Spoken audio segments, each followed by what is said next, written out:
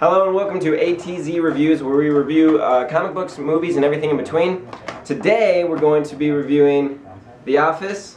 I'm Marcus, I'm here with my buddy Matthew. We're both big Office fans, as you can see. The Office is by far my favorite TV show.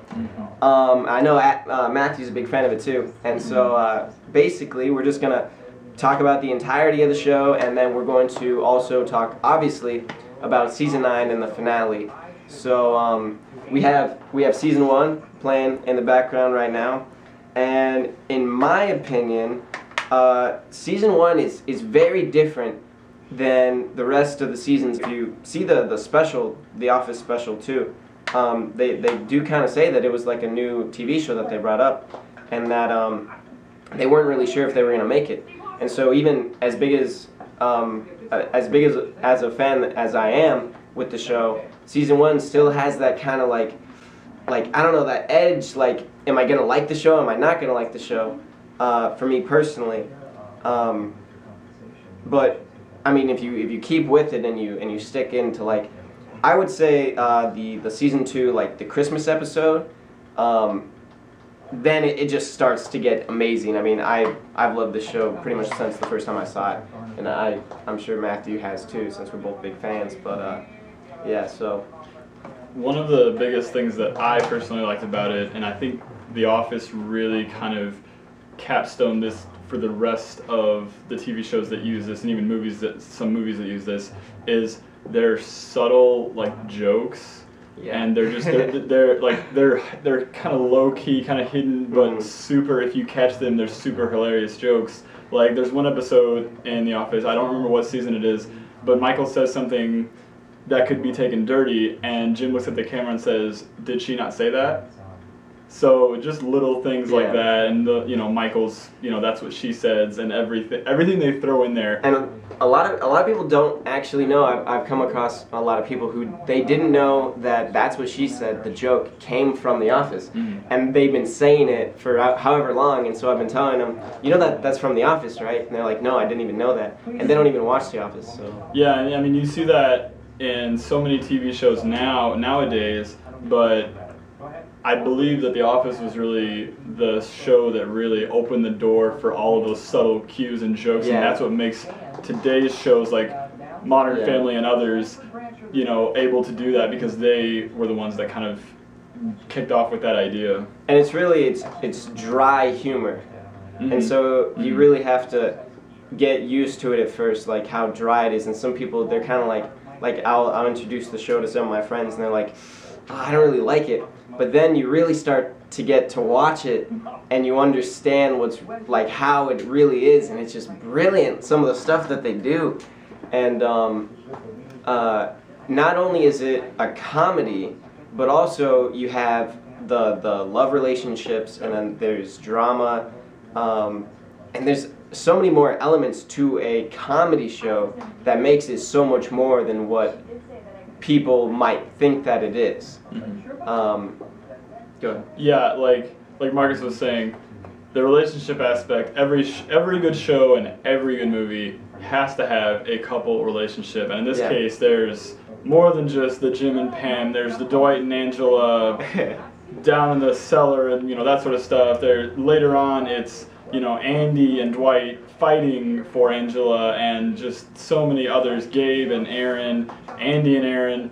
It just goes on, and so that's why when you get hooked into it, you really have to keep up and keep track of, all the different relationship dynamics, but it's downright hilarious. You may think that if you miss like an episode of the show, you may think that, it's no big deal, I'll just catch the next one, and you won't really miss anything in the story. But as you continue watching, in later seasons, they reference back to even like little points in the episodes of the previous seasons. And so, like, spoiler alert, just so those who haven't seen Season 9, the final, Jim says the very first line that he says in Season 1. He says the very first line that he says in Season 1 towards the end of the final, which, I mean, I've watched and rewatched season 1 through 7 probably like 10 times at least. No joke. Like no joke. Whenever I'm bored, I just put on an Office episode. And so I noticed that like instantly. And so for those who are like, oh, you know, I'll just catch the final and see what it's all about. But you wouldn't have known everything that's connected in, oh man. Well, there's another thing too that they added, which I get really excited about. There's an episode where, I can't remember the exact season, but they all give each other gifts, and Jim gives Pam this blue teapot. You remember? Yeah, I remember. And so, and in that episode, he was going to give her a note, but he didn't. He didn't in that episode, and it was a note expressing his feeling towards her. And I believe that they were not dating yet, that they were not together. So in the second to last episode in season 9, he finally gave her that note. It was such a beautiful scene. If you haven't seen it, I won't spoil too much for you there, but he does finally give her the note. And so just everything that they piece together, you really have to watch every episode and just see how everything comes together and everything that they bring back in the later seasons from the previous seasons. And I thought that the finale was just incredible.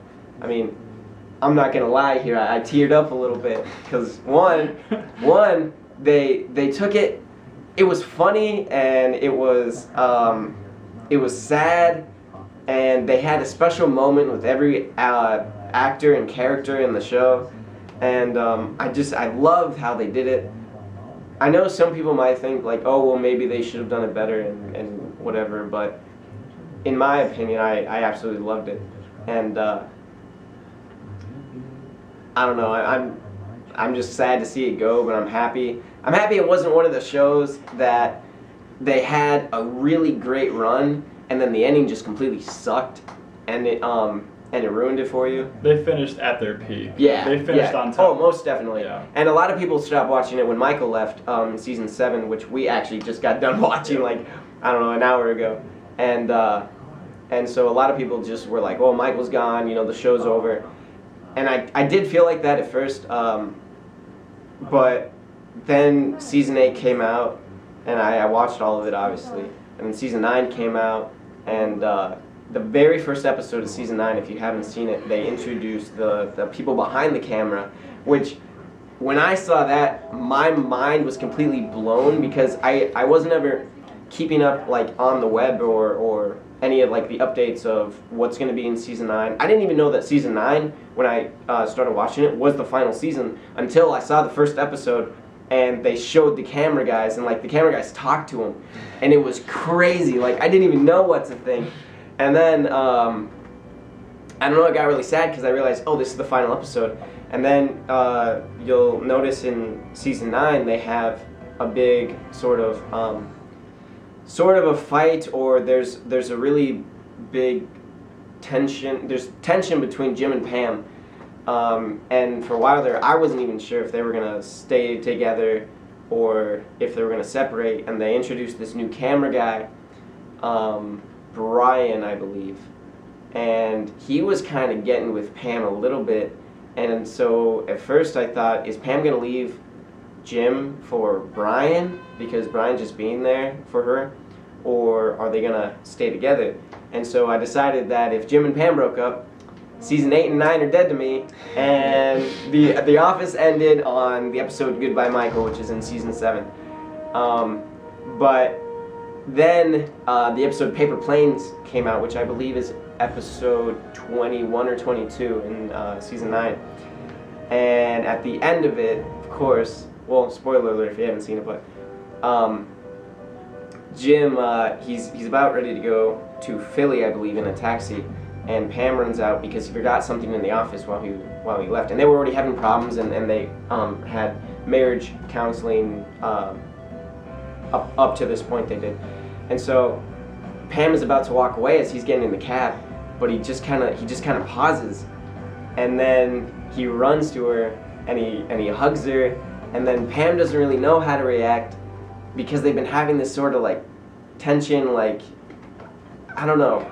thing about themselves, and then she hugs him, and I just completely lost it. Like, I was so happy that they got back together, and I was like, season 9 is alive to me now, because I was so freaking mad in the middle of season 9, and when I watched the first episode where they started fighting, like when they actually had a fight over the phone, I watched it in the morning, and it completely ruined the rest of my day. It really did, and I just because I get really invested in the show. Obviously. So, yeah, I do. Obviously. This is my favorite shirt. I don't know, Dunder Mifflin. I love it, and yeah, but season 9, the finale, absolutely loved, and they, watching the interviews with the cast, they really wanted to bring out the realism of the show, because it's one of the most realistic type of shows out there. And you know, you have Parks and Rec 2 and Modern Family. Modern Family. Yeah, and so they really wanted to bring the element of couples fight, you know, into the show, and they did that with Jim and Pam, because a lot of people thought that, you know, Jim and Pam had the best relationship, perfect relationship, which doesn't really exist. And once you get that perfect couple together, once they were married, it's like, oh, well, now what do I have to look forward to? Because, you know, you watched them date, you watched them get engaged, you watched even her get pregnant, and it's like, okay, well, now they're getting married. What's the point of watching? So that tension of kind of trying to tear them apart with using Brian or using whoever really keeps you on edge, and that's what TV show producers want. That's why they hook you in. It's like, oh, well, everything's perfect. Oh, well, now it's not perfect, and now it's like, crap, now I gotta watch it to, you know, see what happens in the end. It legitimately did. I anticipated every episode up till when they finally, Paper Airplanes, when they finally got back together, because I was angry. Honestly, I really was. I was so angry, and I know a lot of other people were, but basically, to sum up this review of The Office, the entire series, I know a lot of people are thinking, oh, Michael left, the series is over, or whatever. Seasons 1 through 7, brilliant. Michael Scott, one of my favorite characters. I would say Jim is probably my favorite character.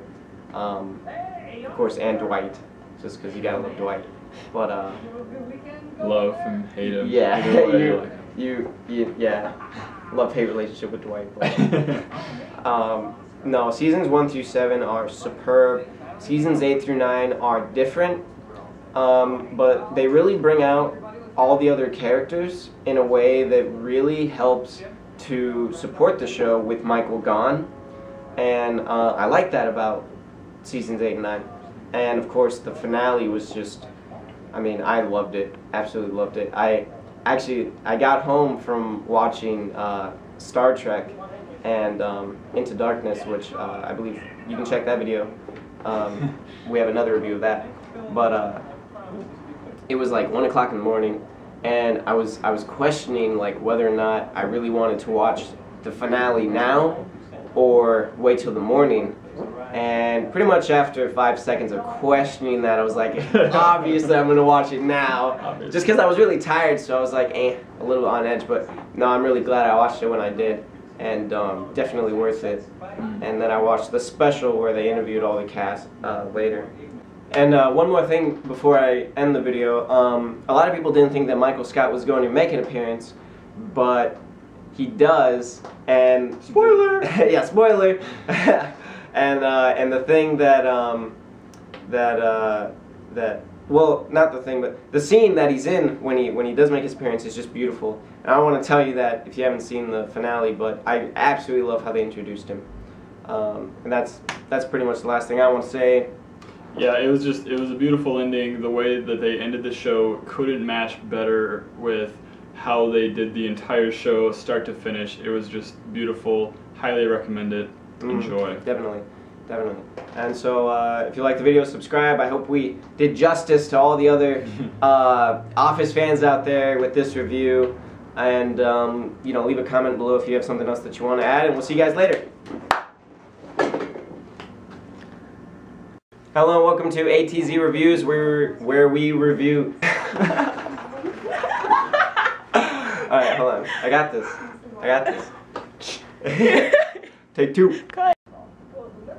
Taco Bell?